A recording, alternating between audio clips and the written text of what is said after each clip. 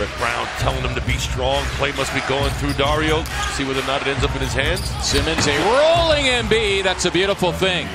We look for that play another million times before they're through. Immediately go to both Embiid and Simmons.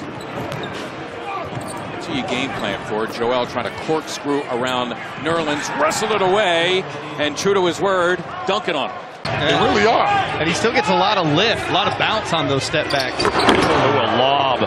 A pass up rim side, a catch and a finish with authority by Embiid. He's 4 of 7. He's got a game high 8 points right now. Embiid from McConnell for the hammer. The rebound. Simmons in the paint. Shovels it topside to Embiid. He will drive and hammer it down. Joel had the better of him. Bayless setting up Embiid, who rolls in and throws it down with a left hand.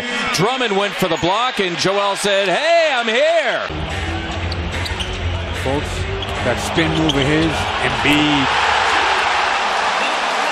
That's the Sixers' future right there. What he feels about the minutes restrictions. Fultz back in, the #1 pick. Nice feed, and Embiid throws it down.